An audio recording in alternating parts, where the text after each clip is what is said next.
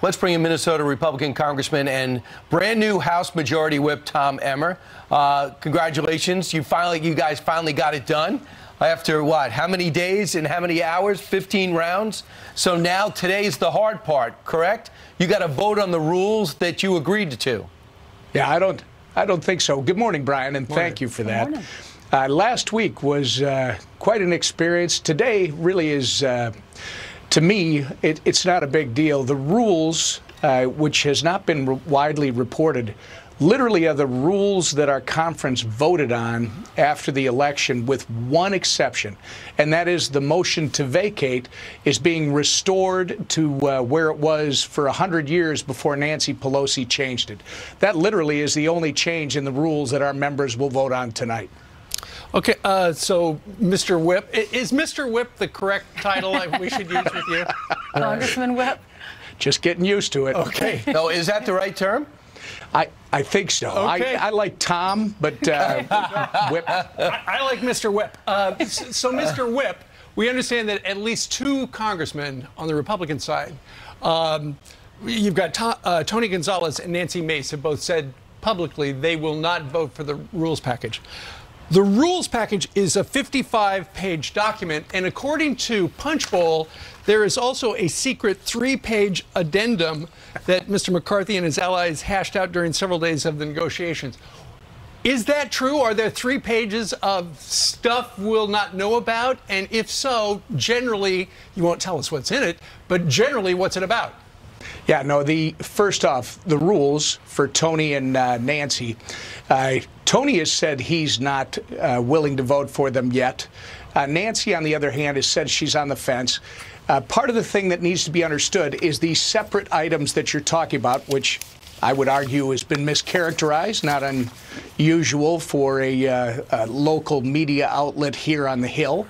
The rules themselves, I do believe both Tony and Nancy will come around tonight when they realize the things that they want to talk about are in this separate agreement.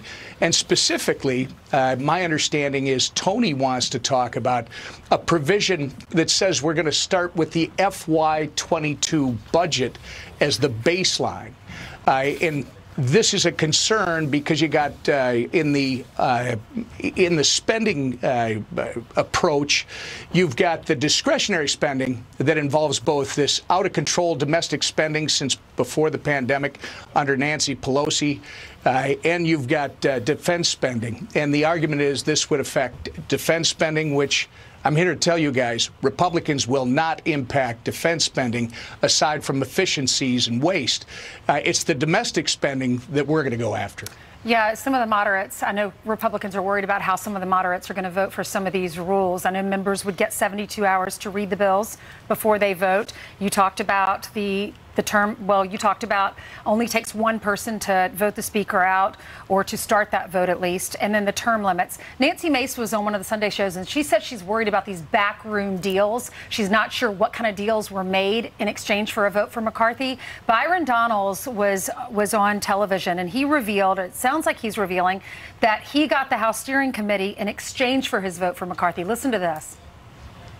You're going to be a part of the Republican Steering Committee as Kevin McCarthy's designate. And part of that is going to be to make sure that the entire conference, you know, the ideological spectrum, if you will, is represented through all committees. And I think this is important because what I've seen in my first 2 years in Washington is, and this is actually not Kevin's fault, this is the nature and the culture of Washington, D.C., is that the members are actually really separated from each other. They don't really get a chance to talk a lot and engage a lot unless they take specific interest to do. I think having more voices on more committees is actually going to help the Republican conference and Congress overall, so we can clear up a lot of the misconceptions about policy ideas and political points, so we can actually do the right thing by the American people through a truly deliberative process that is open, and there's a lot of conversations going on. I think it's a great thing. Congressman, your reaction? Well, first off, we've got to be careful not to conflate the rules and this discussion that took place with these points that I'm going to argue to you, Ainsley, all of our members are going to support. There's no backroom deals. First, on the rules, you're opening up the Capitol for the first time since the pandemic to the public. You're eliminating proxy voting and making people come to work. They haven't been doing it for years. You're reinstating the Holman rule, which is going to allow members to literally do targeted spending cuts within these huge bills, and you're eliminating the opportunity for these $1.7 trillion Christmas tree laden ornament bills.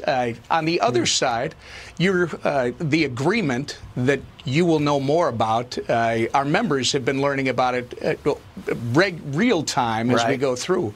Not all of them chose to be part of this, but they will now. You're going to have single subject matter. You're going to have germaneness. What does that mean, Ainsley?